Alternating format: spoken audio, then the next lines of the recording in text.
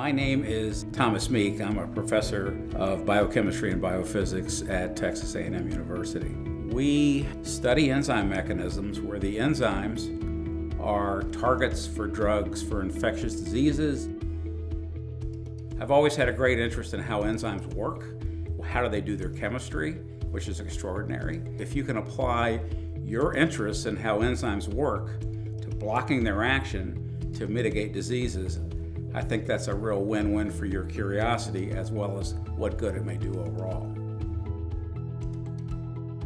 This lab, I'd say, would more likely mimic a type of an industry job than a typical academic lab because of our PI's experience in industry.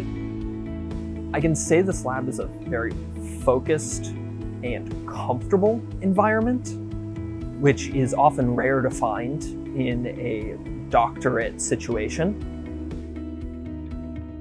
We will learn a great deal about how these enzymes, which happen to be drug targets, operate, which is an academic pursuit and worth doing. We're hoping that from the work that we do, we will have compounds that are suitable for going into animals that are models of disease, and maybe someday into people for treating diseases.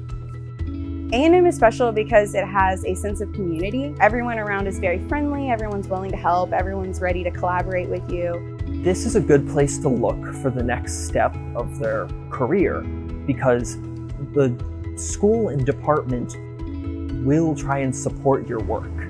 It's a really diverse department.